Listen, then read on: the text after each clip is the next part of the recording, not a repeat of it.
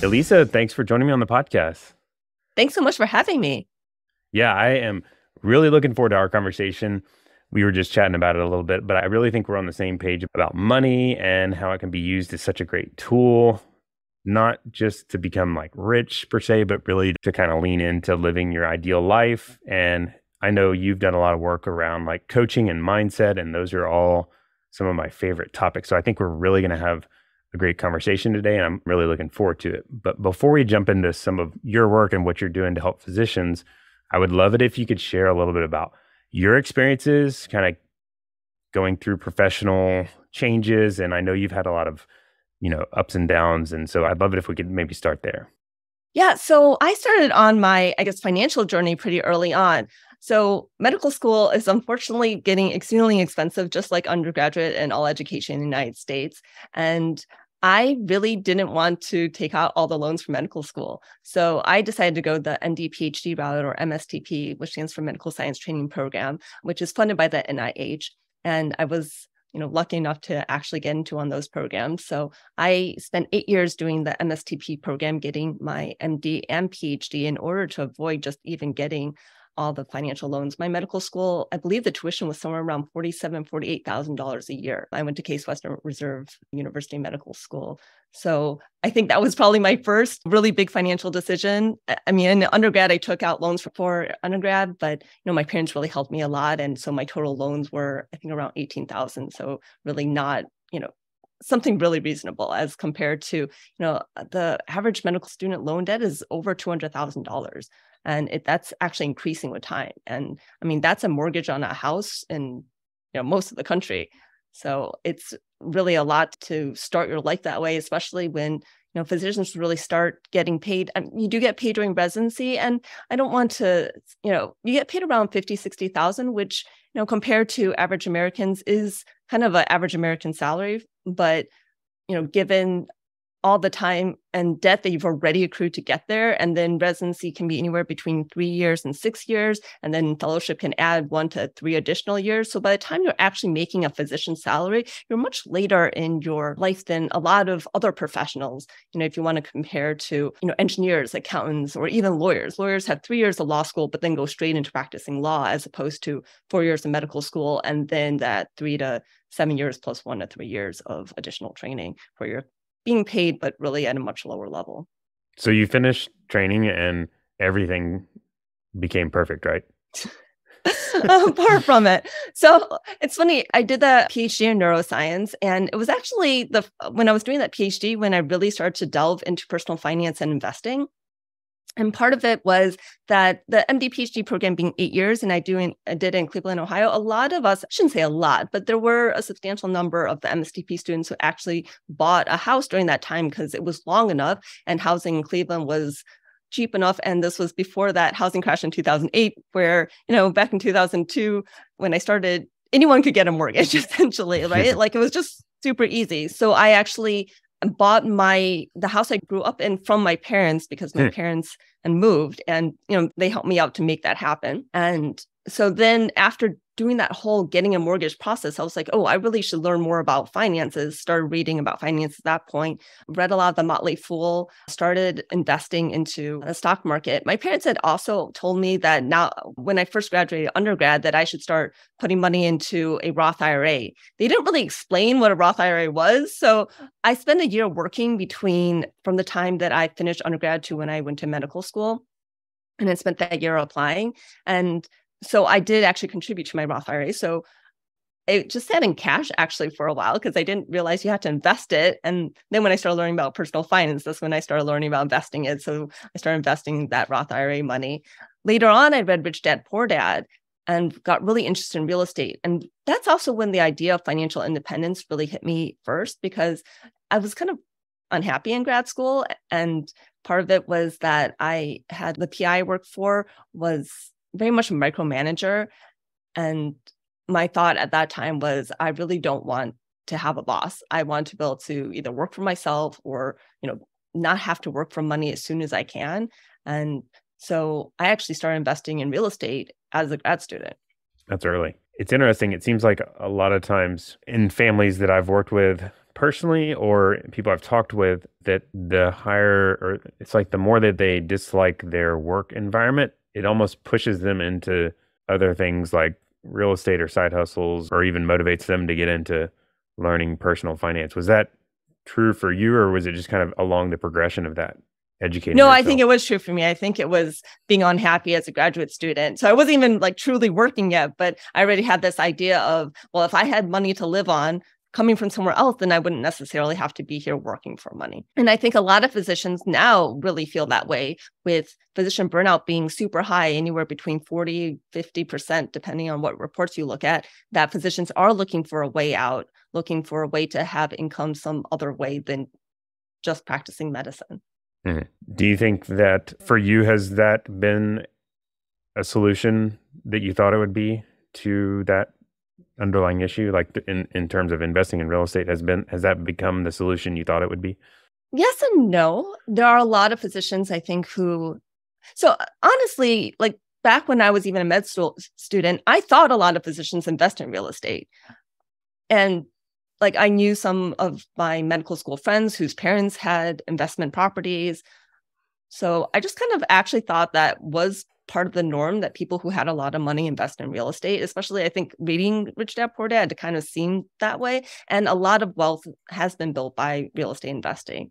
When I was unhappy during grad school, I kind of made this plan on how I could become financially independent within about 15 years of working as an attending. And I wasn't necessarily calculating real estate into that. I was just calculating, okay, how much of my income do I have to keep saving and investing, and the compound interest, and the stock market returns continue to be, what their historical returns are, like how long it would take. And it's very manageable for physicians if they essentially continue to live within their means and not really blow up their lifestyle once they become an attending, to actually reach financial independence in 15 years. Yeah. Yeah, that's very, very reasonable. I think, especially if you can keep that lifestyle modest. I mean, you can be very modest and make it happen really fast. But I always joke with people. They're like, Daniel, how are you gonna help me retire? I just had a buddy ask me the other day, and I'm like, well, can I talk you into living in a trailer park and reduce it?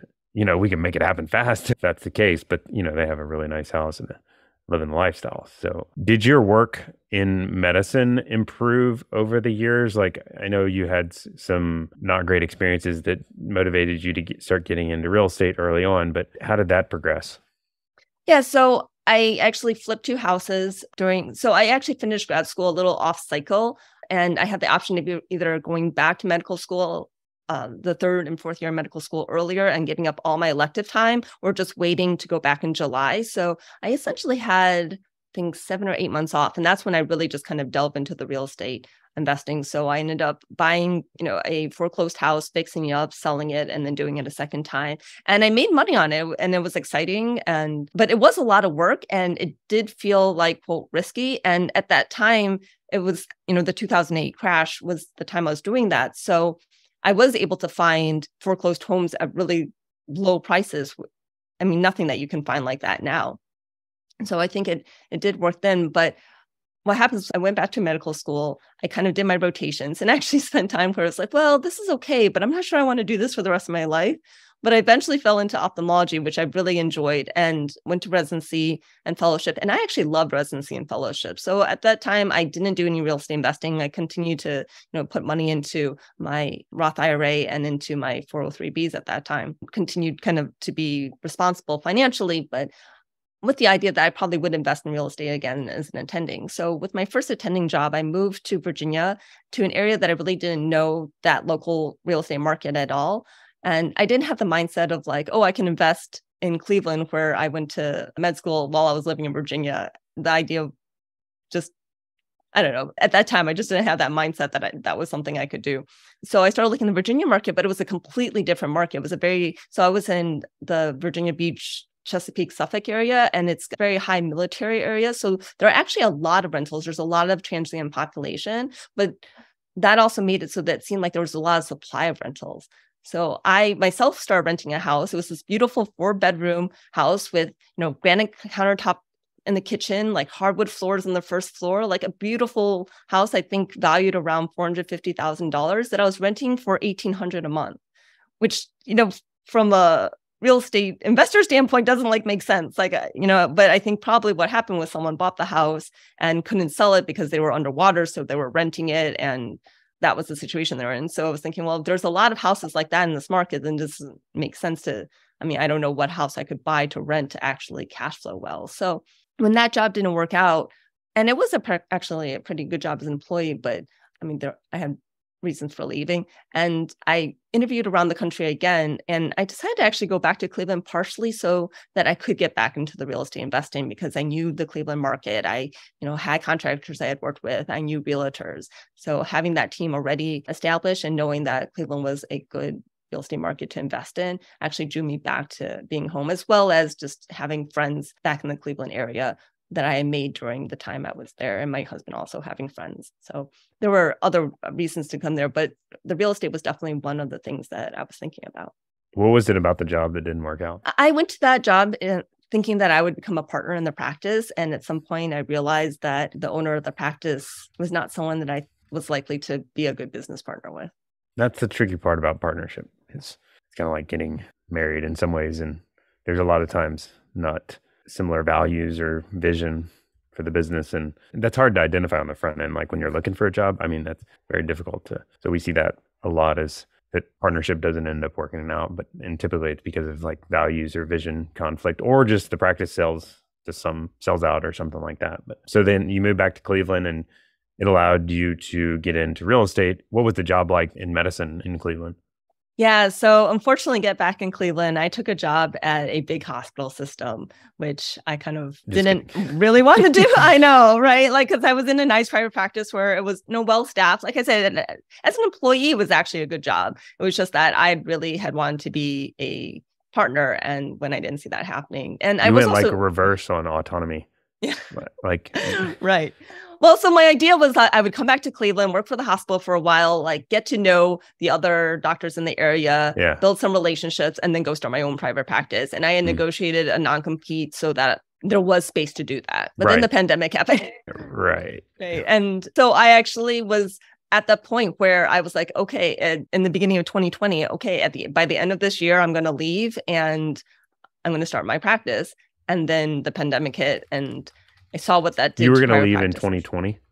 Right. So I moved in 2019, and I was definitely going to stay at least 1 year so that I could have my signing bonus. And then COVID blew up everything like it. Right. And so how did that pan out for you?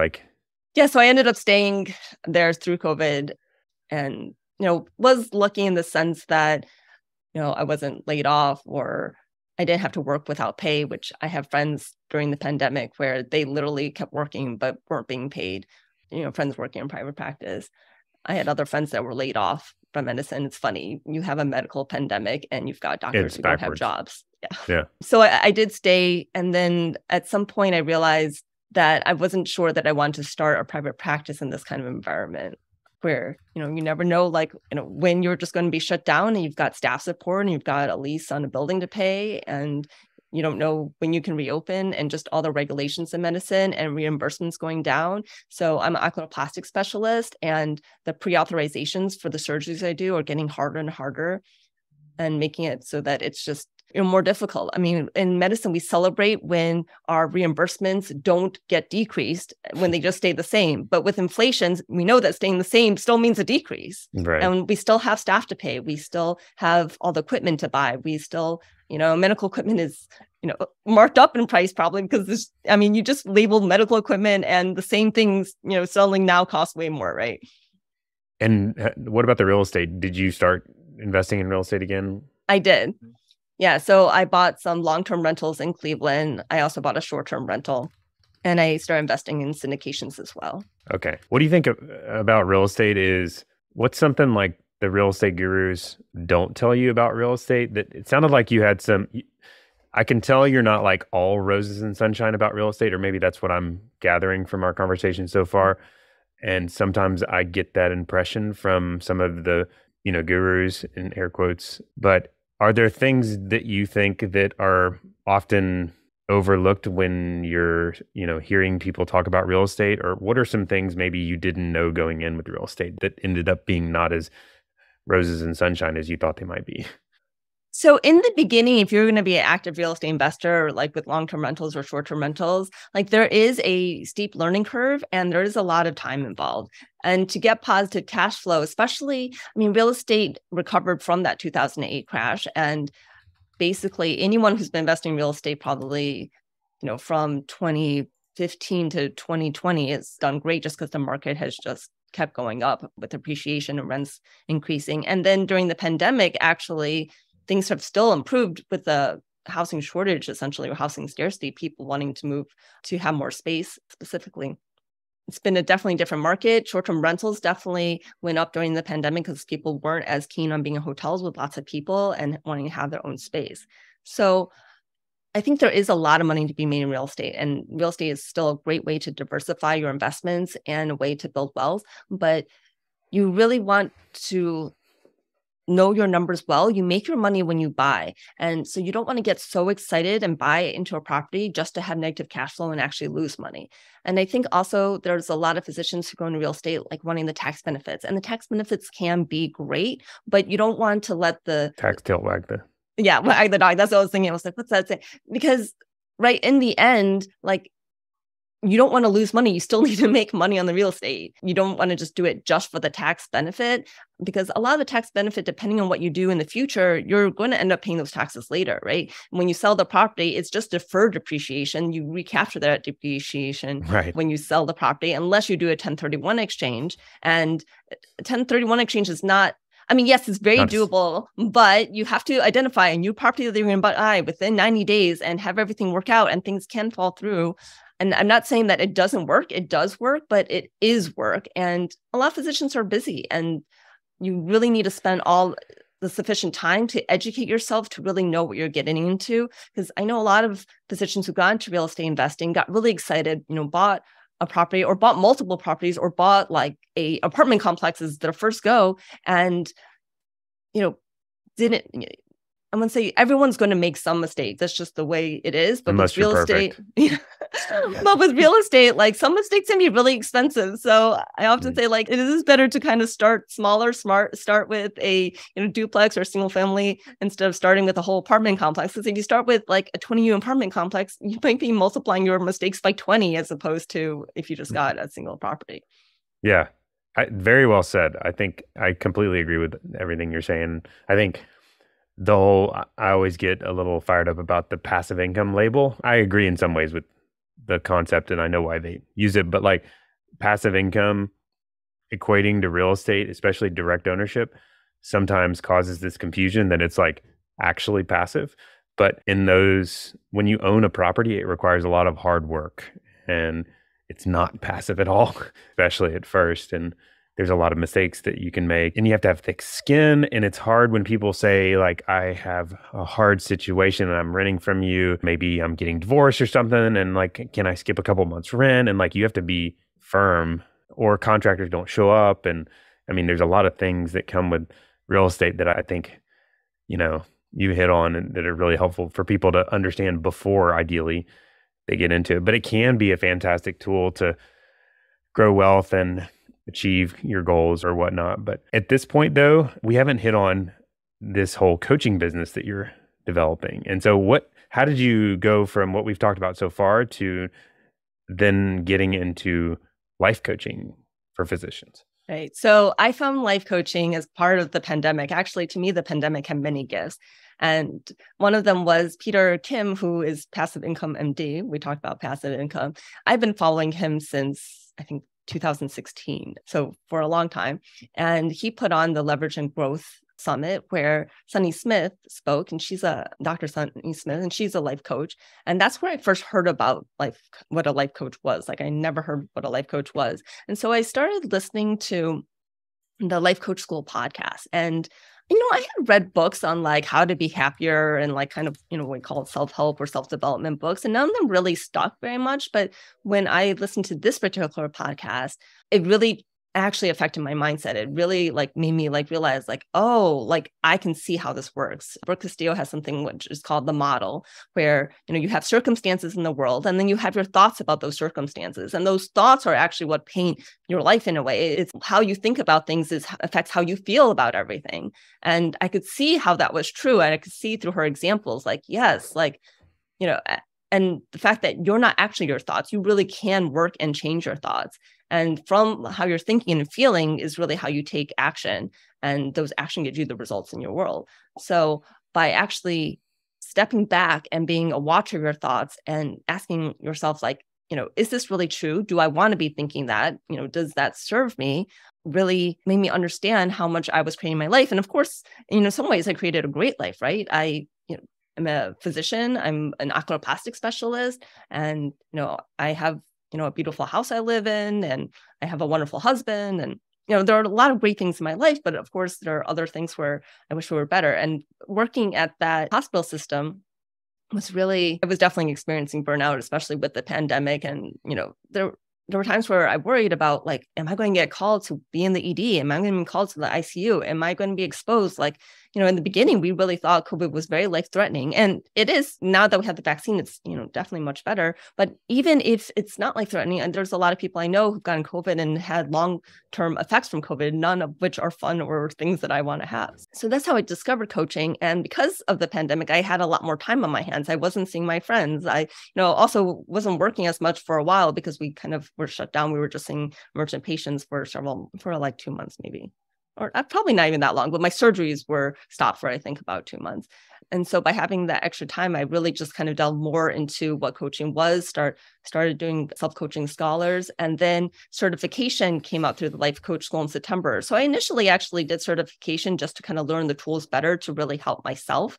But as part of doing a coach certification program, of course, you actually have to coach other people. And I just really enjoyed coaching other people. And so by the end of that certification, I started thinking, well, so remember before the pandemic, I was thinking I was going to leave and start my own private practice. And then here I was thinking, well, maybe it would be better to start my own coaching practice and go working part-time as a physician. And that's basically what happened. So I left the hospital practice to a part-time job and started my coaching business, and really decided to coach physicians on money and money mindset because of the financial background I have. Yeah, that's awesome. And has that mindset is a big deal. And you were throwing out a few big concepts in coaching and that I think are important, like the mindset and, helping you define your ideal life. It sounds like you had like a really quick shift where you were like, weren't even aware that life coaching, or even you weren't aware of what it really was or how it worked, or maybe even what mindset was, to the point where you're like, I want to be a life coach. How quick was that from start to finish? From the time I first heard about coaching, till the time I became a certified coach was about a year. So yeah, it was. That's super fast. Yeah. And it's a kind of a 180 in some ways, but you are coaching physicians and you're still a part-time physician as well. And it's been interesting. Physicians, I have worked with coaches many times over the years. It's kind of like a normal thing in entrepreneurship or business circles or whatever. But in medicine, or for physicians, it's been kind of a newer thing. Like it didn't used to, I'd say like 10 years ago, it was like a foreign thing. I agree. Even 5 years ago, I would say it's a foreign thing. There have been a lot more physician coaches that have, I think actually the pandemic has really it was like a breaking point for physicians, I sadly know physicians who commit suicide over the pandemic, right? And I mean, one that got COVID got better, but just the survivor guilt. And I didn't know her personally, but I read her story. And also during the pandemic, I got onto Facebook a lot more. I wasn't really into social media before, but because of the social isolation, I kind of went to Facebook in order to fill in that social need, and got into a lot of physician Facebook groups, and starting with like COVID specific physician Facebook groups, but then kind of expanding more. And so just kind of talking to more and more physicians. And yeah, we really are burnt out. Like we've kind of lost our profession in a lot of ways. It used to be that most physicians either worked for themselves or for another physician, and were mostly in physician-owned practices and mostly in private practices where physicians had a lot of autonomy. But just recently, now more physicians actually work as employed physicians either to a corporation or a hospital system. And a lot of these corporations or hospital systems are not run by physicians, are run either for profit, so people who want to actively make money off the physicians working, or not to talk down on nurses, but a lot of these healthcare systems are actually run by nurses, and they don't necessarily understand medicine the way a physician understands medicine. I think back in the day, I guess I never experienced this as a patient, but before our time, I think, where the physician was like the neighborhood physician, and you just they had their own practice. Everybody had their own practice, and you go to see them, and then you pay them for the visit. Maybe there wasn't even insurance involved. I don't know how it worked. I think it was a lot simpler, and they had their own practice, and they had their patients, and it seemed like a pretty simple environment. But I think the biggest difference is they had control, and they were able to practice medicine how they envisioned practicing medicine, like in the interest of the patient. And so it seems like the shift that's happened over time of the local entrepreneur or doctor owning his own practice or her practice is that they've sold out to the system, the hospital system, or the monster group, or the private equity deal. And that pulls, or is basically giving up control slowly, probably over time, to the point though now where the control is like very little or maybe none.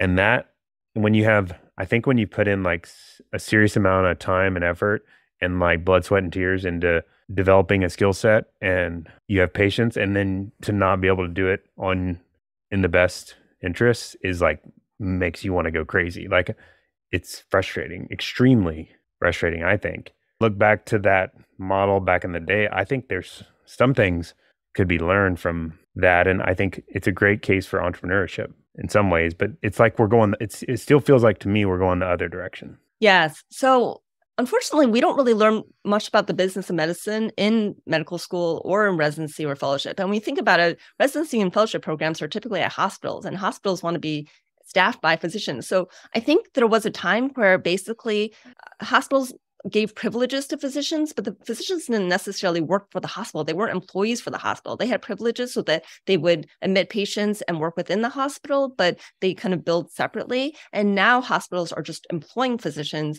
and as W-2 employees. So it's a very different model. And so there is a lot less autonomy. And then there is the insurance part of it. And so we've had a lot of great medical advances over the decades, but a lot of those medical advances are more expensive to pay for. And so coming out of pocket for that, when you think back to the 1950s doctors, a lot of patients back then could afford just to pay for their medical care out of pocket because you didn't have expensive MRIs and CT scans or drugs that cost $100,000 a year, right? It was much more affordable. And now when you think about insurance, like if you think about car insurance, you get car insurance when you get in a car accident. You don't use your car insurance to put oil in your car or for your general maintenance, right? But when you think about health insurance, people think that the health insurance should be paying for everything, like the oil for the car. And that's really not what insurance, from the word insurance, is really meant for. It's meant to cover a catastrophe. It's not meant to cover like your day to day. Yeah, I think that's the best use of insurance. That's what an example of this would be like short-term disability insurance is something. If you're going to have children, the odds are you're very likely going to use that. And short-term disability is not very catastrophic for most physicians. And it can be pretty expensive to get that kind of insurance because it's going to pay out most likely. And it just doesn't reduce your risk that much by owning it because it's not that catastrophic of a situation. Versus long-term disability insurance is like millions and millions of dollars. If you can never work again, it's extremely expensive, but it's also extremely low risk to be permanently disabled from work. But that's like the ideal. And we learned this. I went through like the financial planner training, and if you do the good training, they teach you about the true best use of insurance. And it is where you have the two factors, like the high cost and the low risk or low probability. That's where insurance works really well, is when you have those two things. But like healthcare, like you said, you pointed out, and I haven't really thought of it exactly that way because I just, think of health insurance as a thing, but that is completely true. It's like when you have healthcare paying for like $5 cost or prescriptions or general practitioner visits, or it's built in that you get a checkup or whatever in your health insurance, that's not a catastrophe at all. Now, open heart surgery obviously is catastrophe. But Right, like getting cancer, yeah, getting in a car accident, having even, your arm or leg broken and having to go to the OR to fix that. I mean, those are things that you want insurance for. But your annual visit to your PCP, paying that out of pocket, that's something where, like, if you go to a direct primary care practice, which are springing up more physicians who aren't accepting insurance, you might pay like $350 for that annual visit and then maybe $200 for any kind of sick visit. That's totally within range. I mean, I'm not saying that's cheap, but like think about what you pay for a plumber to come to your house, right? Like it's kind of in line with those prices. yeah. So I personally think entrepreneurship is one of the multiple solutions that are out there for physicians to kind of get away from this healthcare mess that's out there. The cool thing about entrepreneurship, and really what kind of made me think of this, is you are a great example of it in that you're using, basically entrepreneurship is the best way professionally to solve problems in the world. So you realized that there were a lot of physicians that needed help with some of the things we're talking about, like mindset and identifying what their ideal life looks like and helping them kind of make progress towards that. And you created a business to help them accomplish that. And that's the best. I mean, that's a fantastic example of entrepreneurship.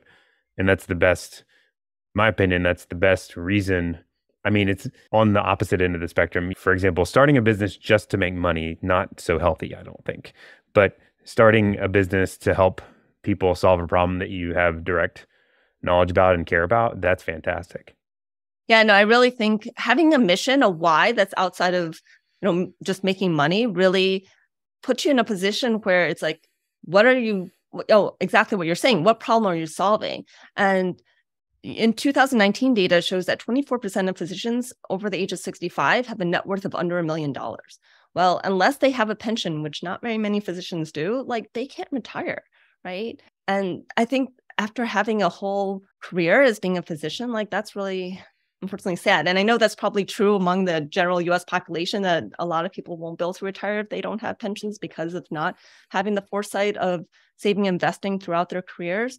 But, I guess physicians are my people. And so those are the people I want to help. And I just see so many physicians who just feel so tied to their jobs, like feeling handcuffed because of the high student debt burden, or, having just grown their lifestyle to a way that, like you said, like, well, if you go live in a trailer park, you could probably retire tomorrow. But, once you get accustomed to a certain standard of living, it can be hard to cut back. And so when you look at, okay, be miserable and keep working so that I don't have to give up all these other things, well, that's where the mindset piece really comes in. It's really, I talk to a lot of physicians about spending money where they value, right? Do you really value having the fancy car, or do you just really need to get a reliable car that will take you to and from where you want to go? Because that difference in car payment could be huge and could really be a difference between getting to financial independence earlier than later, or being able to spend that money elsewhere where it really could bring more joy, like going part-time because you don't need as much income, or, taking more vacations so that you have more time to rest and rejuvenate, or investing in self-care in some other ways, like having someone come clean so that frees up your time. There are many ways to use money. I mean, money really is a tool. Money itself is not going to bring you happiness, but the way you spend money can affect your happiness. Yeah, but it's about how you use it. It's not about how you stockpile it in like a big old bank account. I mean, there is a little bit of like security that comes, especially from going to zero to like some level of flexibility. It's pretty stressful to be month to month. So but once you get past that hump of like, I have enough to pay my bills, having more money after that point, and a lot of the happiness research confirms this, is not that big of a return on happiness, and maybe even not any at all. Where it comes into play at that point is more about how you're using the money, or what are you using the money on as a tool, and maybe that's, so I see a lot of physicians like hardcore fire, working really hard to, get out basically quick, or side gigs, working more to same sort of reasons, like to get out, or just working in a job because I have to keep up the lifestyle. But in the same conversation, maybe they bring up that like their family is the most important thing to them. And so that to me is like a classic issue that everybody struggles with at times is like there's this cultural pressure to have more of everything, I think, that we all feel. And so it's like the solution is to work harder to get more. But a lot of us have other things that are potentially way more important that we're not quite. It's like cognitive dissonance. Oh, for sure. How often you hear, oh, I'm working for my family, so my family can have all these things, when really your family wants your time, right? They want your love. Children have just as much fun playing with the cardboard box that the toy came in than the actual toy itself, right? It's not about how much money you can give. It's really, there is a certain minimal standard of need, and there have been research studies on this, and the numbers have differed. One study was around 72,000 for an individual. Another study was a little higher, more in the six figures. But your average physician definitely makes enough where the income is not the issue. It's how you're using that money as a tool to actually fill your life. And more money isn't going to create the happiness. There's plenty of wealthy people who are unhappy. Having money can solve problems, right? Like you can pay to make kind of problems go away. So certainly having money can be helpful from that sense. And there has been, happiness studies on where different ways of how you spend your money can actually increase your happiness. But just having more money in itself isn't going to create more happiness. And then for the people who are really going gun-ho to, get to fire really fast, it's, tomorrow's not guaranteed, right? So how much would it suck? And I know of a physician where, her father died, I think a year or two after he retired, and he had spent, his whole time waiting and saving, and then he didn't really get to enjoy it. So life is really to enjoy in the present. And it's a balance, right? We still have responsibilities. We still need to have enough income, however it's coming in, to be able to pay for our basic needs. But, above that, it's, once you get to the point where you've got that extra, where you put it, maybe making less and spending more time with your family would actually bring you more happiness. So it's not just about the money. Yeah, I think so. I think coaching, you can do this kind of thing yourself, go through like this thought exercise of saying like, what's my mindset? Like, let's take stock of how that's affecting things, or like, what does my ideal life look like? What do I want? What's most important to me? Like, and how am I in alignment with that? And if you're married, your spouse has to kind of be involved in that, or should be involved in that typically, I think. But I think coaching is a great way to also do that with the help of a third party, because that's a difficult exercise to administer on yourself, I guess. Yes, for sure. And I have my own coaches that I go to because I've got a human brain. And there are a lot of times where we think something is a fact when it's really just a thought. And we are blocked from actually seeing that. And so that's the job of a coach, is really to show you your thoughts, and that they are thoughts, and that you can actually change them if you want to change them, and to help you get into changing them. And it's all kind of incremental work, right? So that you can actually see that happiness is actually available to all of us now. And I know that sounds like really pie in the sky or really rosy, but it's true. Like if you kind of just sit right now and just think about the last time you were really happy, and just recreate that whole vision in your mind, like close your eyes and put yourself there, like you can create that feeling in your body. And that's what I find so powerful. And of course, it can take some effort to get there. I definitely, when I started this work, it was much easier to create negative feelings like fear and anxiety than it was to create things like positive feelings like happiness and excitement. But with effort, with, the assistance of a coach, if you aren't finding that you're able to do it yourself, like it's really possible for anybody. Yeah. And also, I also just want to bring up, like you were also talking about, like, trying to get to fire as soon as possible. It's that, then once you get to the point where you're financially free, if that's all you've known, like, there's going to be a sense of arrival fallacy there, right? It's like, okay, now you're there. Now what, right? Like you're going to think you're instantly going to be happy, and you probably will be happy when you like hit that number, but you may also still have the fear of losing the money not lasting. Are you really financially independent? Like, what's your identity if your identity has been tied up in work mostly?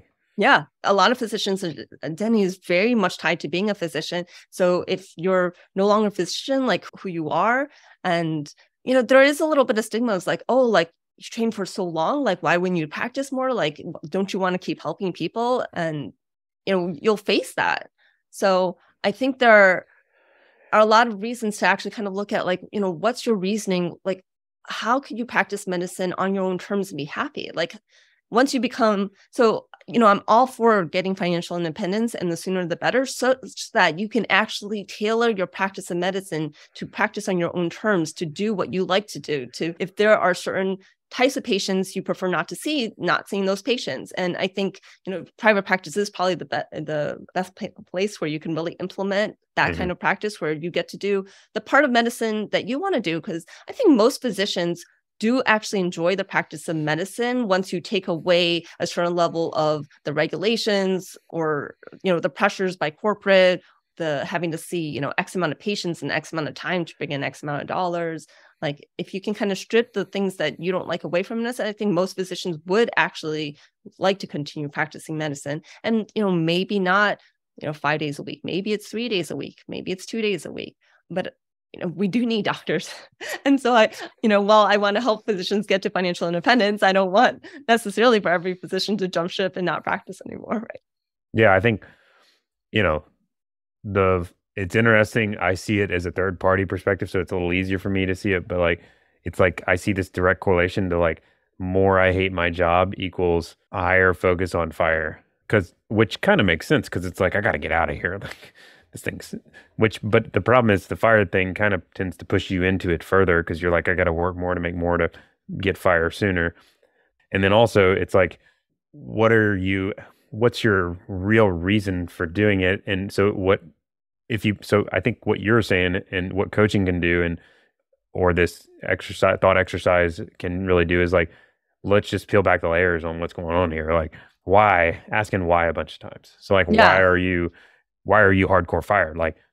Maybe it's because I hate my job. Okay. Why do you hate your job? Because the system sucks, is a common example. Okay. So, what parts about it suck? And then, identify those. And what if there was a way you could do medicine in a system that didn't suck? How would you feel about that? And a lot of times people kind of have the light bulb moment where they're like, that would actually be pretty sweet. And then I have even interacted with people that have made that transition. It's like their fire alarm goes down. They're less fire when they transition into this new professional environment where they're like, I actually enjoy or love my work. And maybe I'm helping solve the problems in the whole messed up system that have been frying me for years. Like in your example, you're helping other people solve these problems you were going through and experience yourself. And that's much more rewarding than just kind of being that cog in the wheel and just saying, I'm going to be a cog in the wheel and go fire as hard as possible.